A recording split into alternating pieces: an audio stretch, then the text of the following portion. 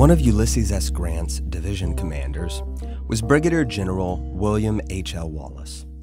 The names at Shiloh can be confusing since another division commander was Major General Lew Wallace, so there were two different Wallaces serving as commanders of Grant's 2nd and 3rd Division respectively. William Wallace had actually taken over the 2nd Division while Grant's former West Point teacher, General Charles Smith, was sick. You may remember that Smith was Henry Halleck's choice to replace Grant, but even if Halleck had gotten his way, Grant probably would have been in charge at Shiloh anyway, because Smith had injured his foot between battles. After it became infected, he came down with dysentery, and as anybody who has ever played the old Oregon Trail computer game knows, people tend to die from dysentery. Smith would linger until April 25th when, like so many Civil War casualties, his life would be claimed by illness rather than combat injuries. So William Wallace was now in charge of Smith's division, and his wife, Anne, was visiting him at Pittsburgh Landing when the Battle of Shiloh broke out. As we saw in the Battle of Bull Run, it was not uncommon for officer spouses to join them during their battlefield campaigns at the start of the Civil War. But of course, prior to Shiloh, the United States had never seen a battle or even an entire war quite as bloody as what took place on April 6th and 7th. Of 1862. Anne Wallace believed that she was there to visit her husband, but as wounded men were brought to the hospital ships on the river, she realized that she had to do what she could to help. Anne Wallace wasn't the only woman on board helping to care for the sick and wounded soldiers who quickly began to crowd the hospital ships around Pittsburgh Landing, but unlike the others, she had not been prepared to serve as a nurse.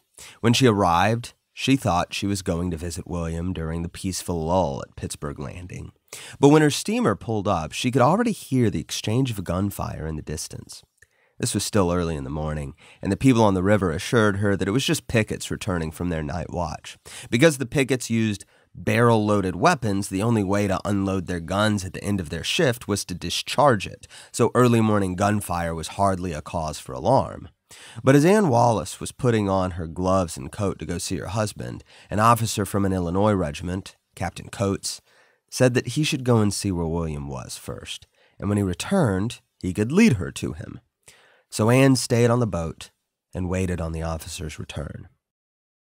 As she later recalled the experience, quote, "Before half an hour, Captain Coates came back wounded in 2 places, one painful wound in the hand, but neither of them dangerous. I learned that the big battle was in progress and that my husband had moved with his command to the front. The only thing then to do was to wait where I was. That long day on the steamboat, its scenes and sensations, are beyond description. The wounded were brought by hundreds onto the boat. Some could sit and stand about and talk, others helpless and pallid, but all, without exception, heroic in their fortitude. I did not hear a groan or murmur except those unconscious under influence of chloroform or sleep. I passed from place to place, holding water and handing bandages for the surgeons, until it became so crowded I felt I was in the way." End quote. As she tended to the soldiers, we can only imagine that she must have been keeping a worried eye out for her husband, who, as far as she knew, could be joining the rest of the wounded any time. She had not been prepared for this. Perhaps as a grim reminder of the fate that might await her, another officer's wife was also there, helping to care for the wounded. This was Mary Newcomb.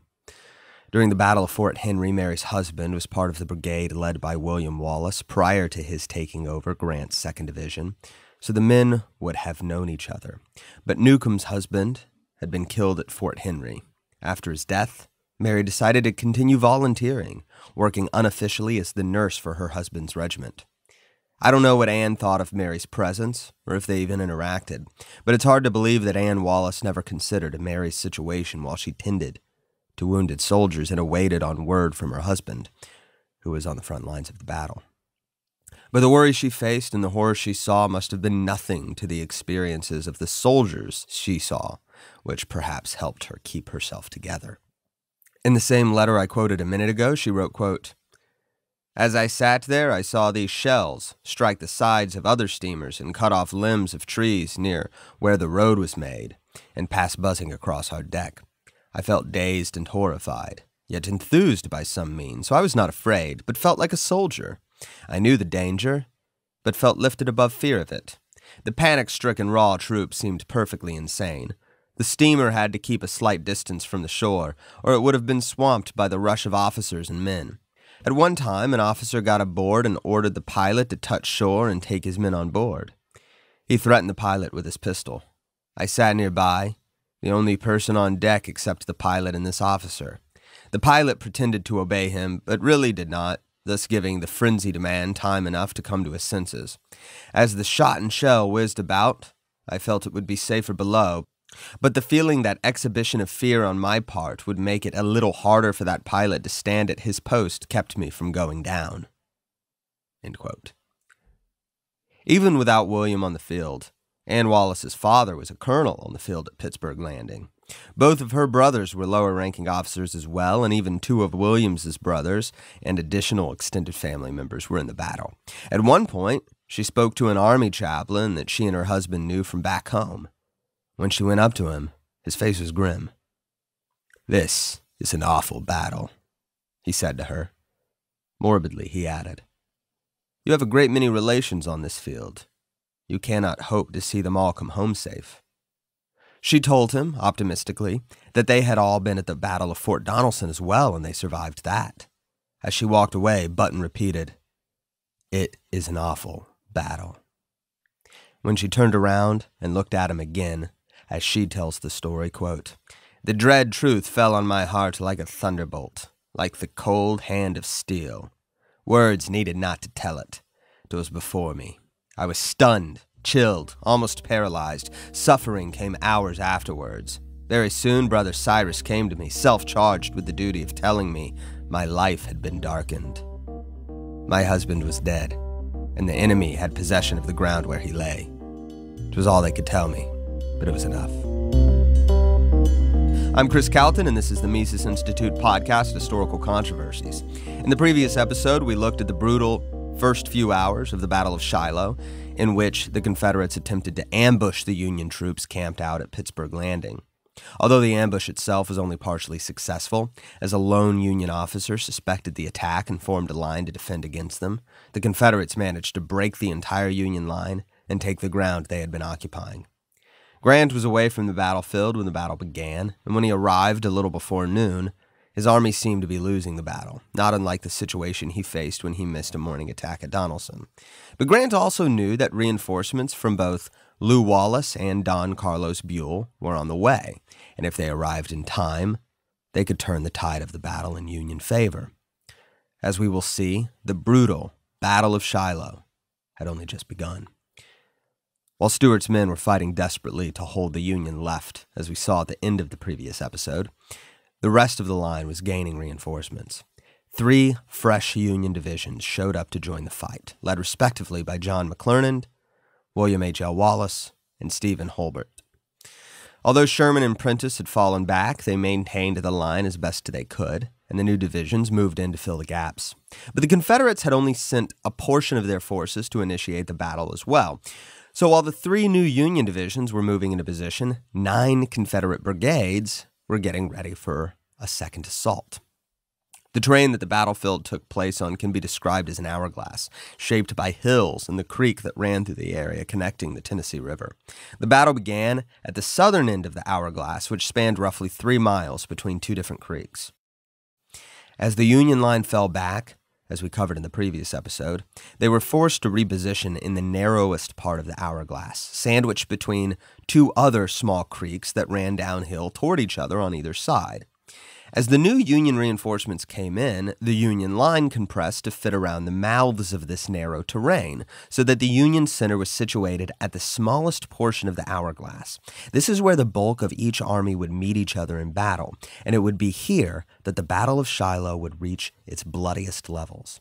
At one point during the fighting, one Confederate force was repelled by a terrible volley of Union fire, prompting one Southerner to exclaim, "It's a hornet's nest in there!" From that point on, the Confederates started referring to this area as the Hornet's Nest, a name that is now commemorated at the site of the battle with a sign that reads Hornet's Nest, center of the Union line. Tactically, this battle is a mess to follow, but the tactics aren't really the story of the Battle of Shiloh.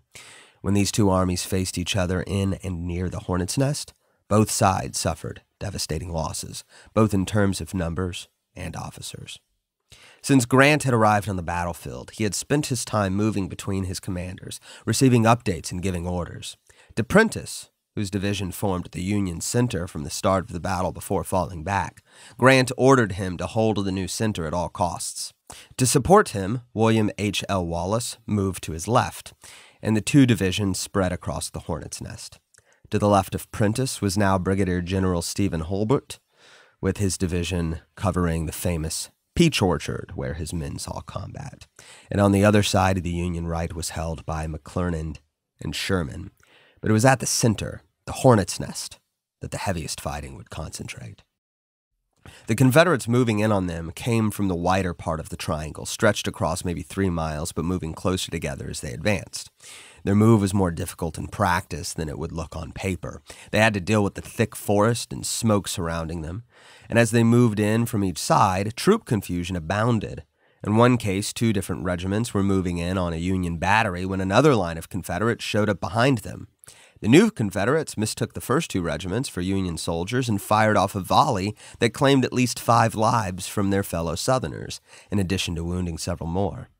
When an officer from one of the regiments rode up and ordered a ceasefire, the Confederates fired another volley, and one of the bullets hit the officer's horse. The animal panicked and bucked him, but his foot caught in the stirrup, and the horse dragged him painfully away from the fight.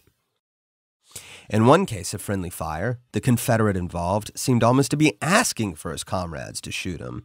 One of the blue-clad Louisiana officers captured a Union banner and vaingloriously tied it around his waist and even retrieved a Union cap and put it on.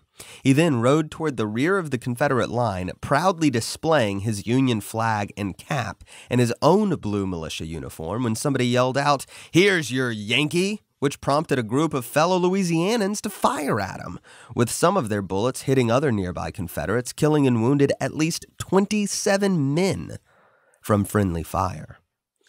According to one soldier, the only reason they didn't keep firing is because they saw, quote, "a woman in a sunbonnet, who compelled us to restrain ourselves out of regard for her safety," end quote.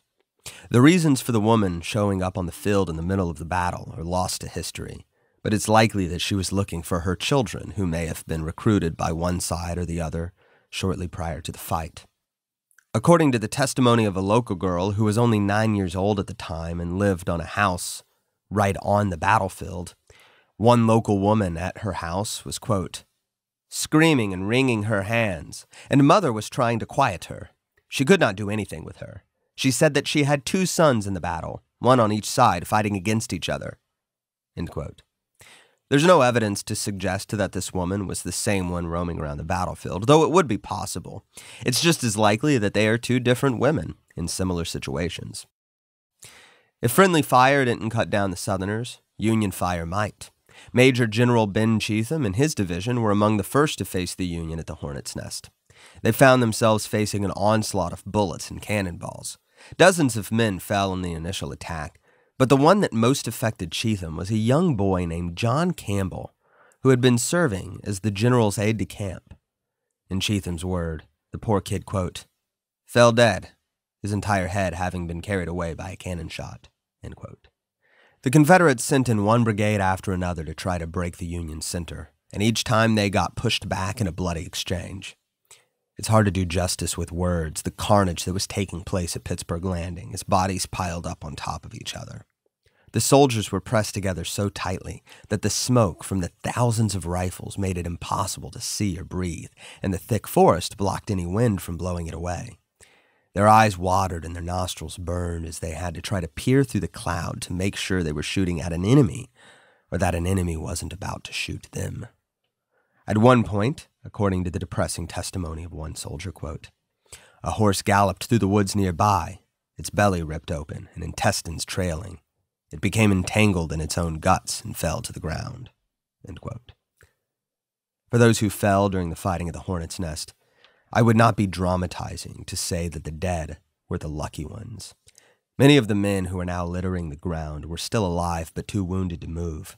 The ground was covered with dry, dead leaves from the previous autumn, and the artillery sent sparks that ignited brush fires that spread around the battlefield, indiscriminately engulfing the dead and wounded who couldn't escape. Finally, frustrated with the inability to break the Union line, Braxton Bragg ordered a bayonet charge with Colonel Randall Gibson's brigade. Gibson protested, saying it was reckless.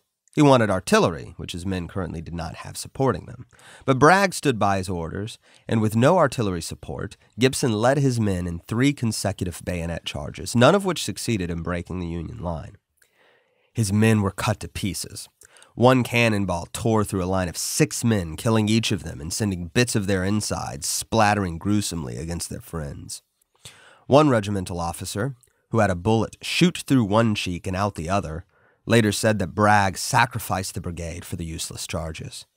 That man was Colonel H.W. Allen, and he would survive the war to eventually serve as governor of Louisiana. And Allen was not wrong.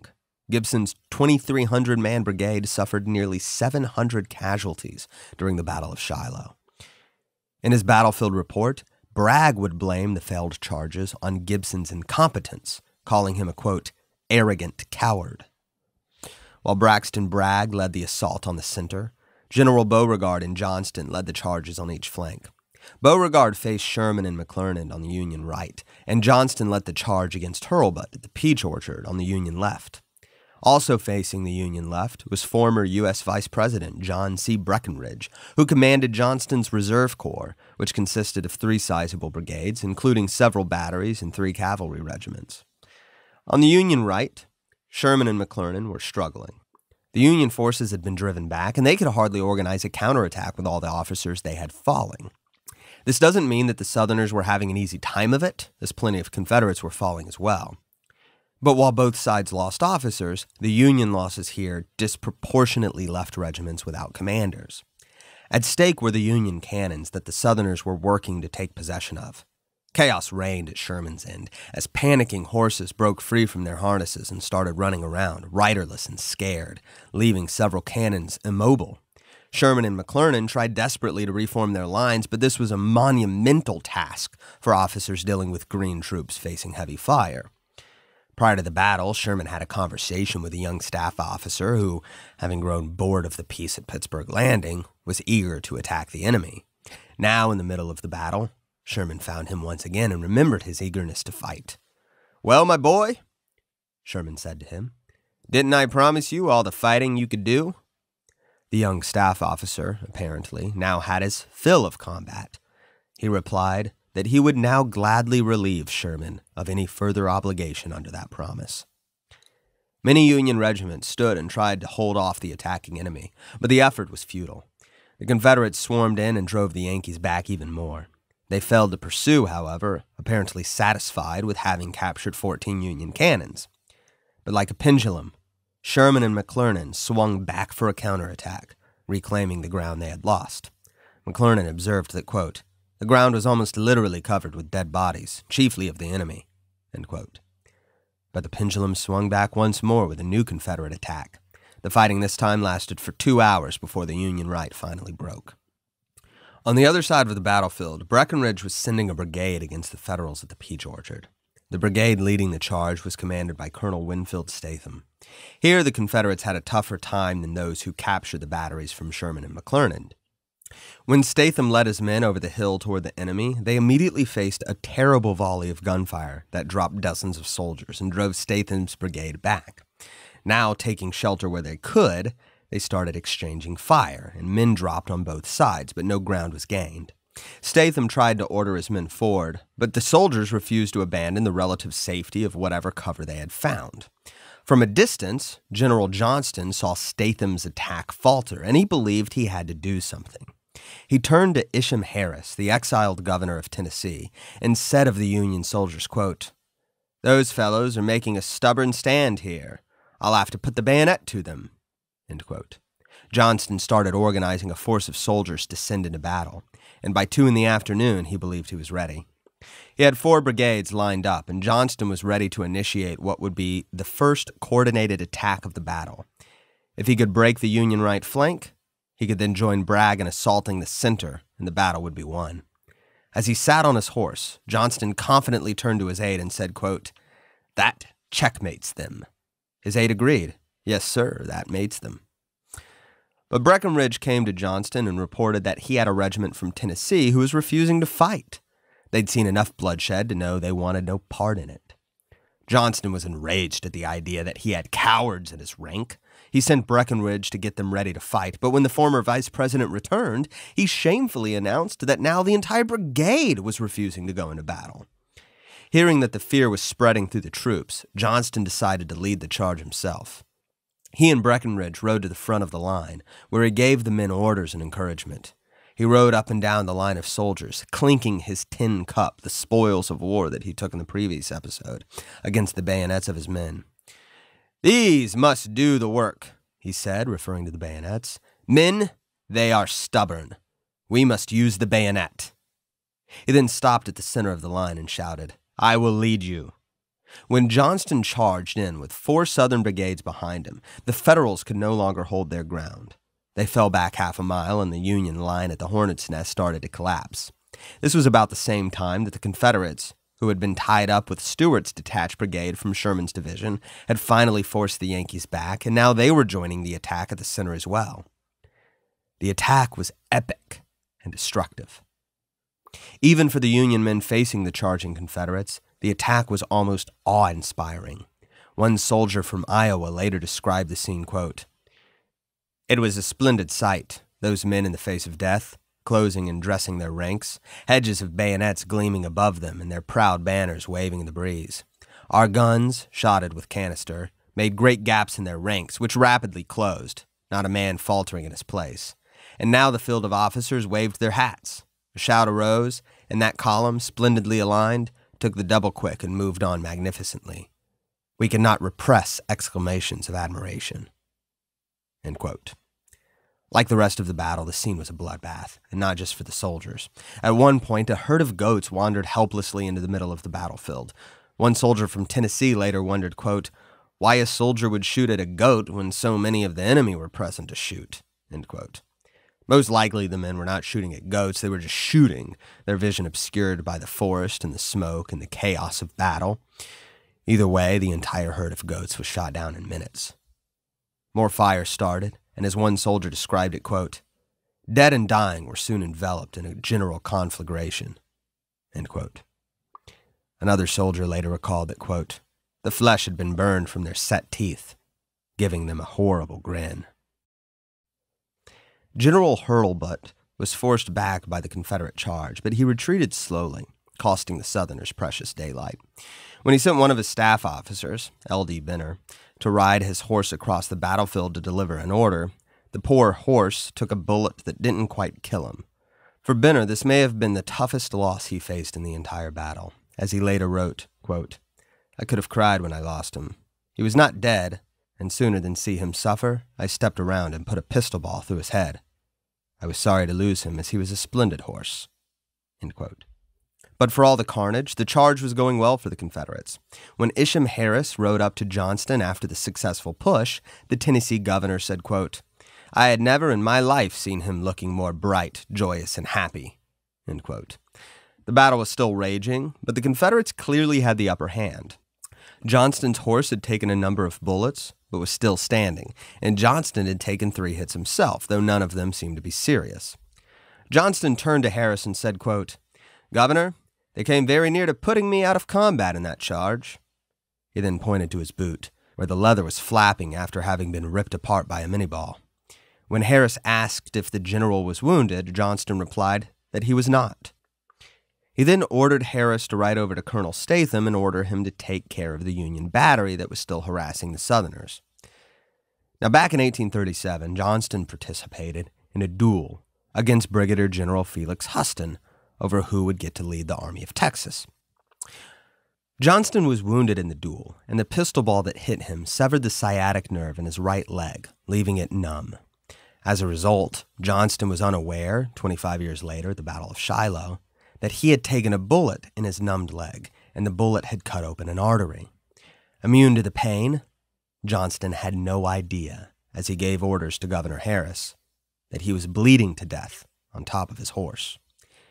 When Harris returned from delivering the orders to Statham, he found the general slumped over, weak from blood loss.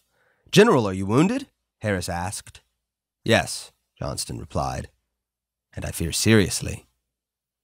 These were the last words Albert Sidney Johnston ever uttered. Perhaps he would have survived had it not been for a decision he made earlier in the day, when Johnston sent his personal surgeon, D.W. Yandel, to care for the wounded prisoners of the 18th Wisconsin Regiment. When Johnston gave the order, Yandel protested. His duty was to keep Johnston alive, not Union prisoners. But Johnston insisted, saying, quote, "No, these men were our enemies, but are our prisoners now and deserve our protection." End quote. Now, as Harris sent for Yandel, he was far back at the Confederate camp, carrying out Johnston's order, instead of close by where he could potentially stop the bleeding. Of course, it's likely Johnston would have died anyway, especially given how long it took him to even realize he was seriously wounded. It's also possible that the story of Johnston's order to his surgeon was embellished to reflect favorably on him after his death, which isn't exactly uncommon in these situations, though it was standard to care for enemy wounded, so the story isn't unbelievable either. But none of this would matter. Johnston went limp. The reins fell from his hand, and Harris had to help Johnston off his horse, sitting him down against a nearby oak tree. Harris asked Johnston where he was wounded, but Johnston was no longer able to speak. Harris ripped open the general's shirt but found no injury. Finally, he saw blood pooling on the ground behind Johnston's knee, but he didn't imagine that could be the injury that was taking the general's life. When more of Johnston's aides arrived, Harris tried to pour some brandy down his throat, but it merely dribbled down Johnston's chin. Minutes later, the Confederacy's second highest-ranking general had finally bled to death. He would be the highest-ranking officer to die during the entire Civil War, Union or Confederate. Beauregard, upon receiving word that he was now the commanding officer, chose to continue the attack, but the day was almost spent. After hours of a terrible struggle, the Union line finally broke, and the Confederates took the Hornet's nest. The Confederates had won the day, but it was a Pyrrhic victory. It was also a very temporary one. As the Northerners were being driven back, Don Carlos Buell was finally arriving, bringing with him nearly 20,000 fresh troops. Lew Wallace and his 7,200 men also finally arrived, having been waiting elsewhere for official orders.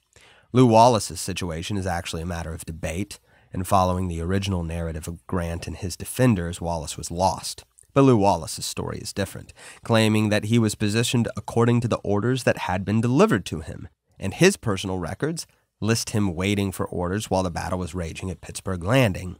Grant would eventually admit that he was not sure what orders Lew Wallace had actually received, but it's enough to say that contrary to the long-standing narrative, the division commander was not lost, and he wasn't being timid.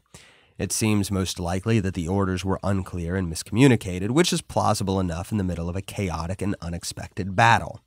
But between Don Carlos Buell and Lew Wallace, when the sun came up on April 7th, the Confederacy would be down a commanding officer, and the Union would be up nearly 30,000 men. Back at the Hornet's Nest, General William H.L. Wallace survived the majority of the day's fight. It wasn't until the line was finally starting to break that he took a bullet to the back of his head. The bullet broke through his skull and pushed all the way through his head until it came out through his left eye. He fell off his horse, landing headfirst on the ground, where he stayed until some of his soldiers retrieved his body so that their general could receive a proper burial. But the next morning, Ann Wallace got a new surprise. As she tells the story, quote, "On Monday morning about 10 o'clock, as I was sitting beside a wounded man just brought in, Cyrus came to me with the word that Will had been brought in after the rebels were put to flight, and oh joy, he was breathing. I flew to the adjoining boat where he was. There, on the narrow mattress on the floor in the middle of the cabin, he lay.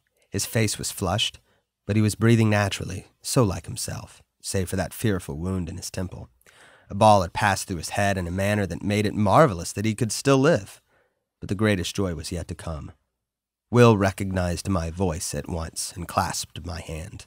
I was thrilled and exclaimed, 'He knows me! He knows me!' Others said that could not be. But Will's lips moved and with difficulty uttered, 'Yes.' Words failed to tell how sweet it was. I believed my husband dead, and he is still alive and knows me.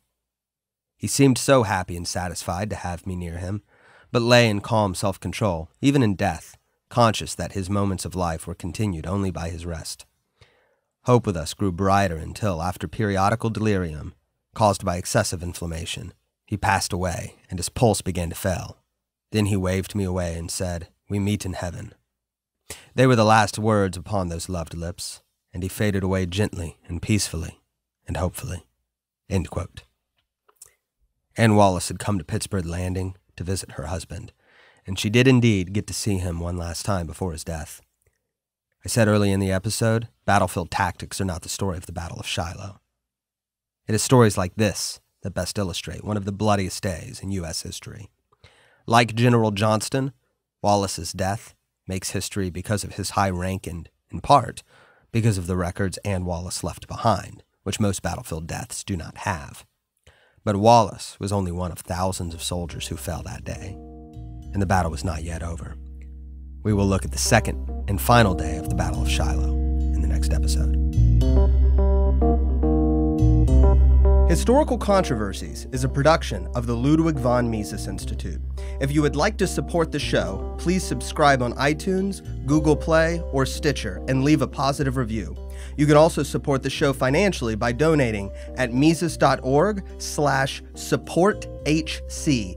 If you would like to explore the rest of our content, please visit Mises.org. That's MISES.org.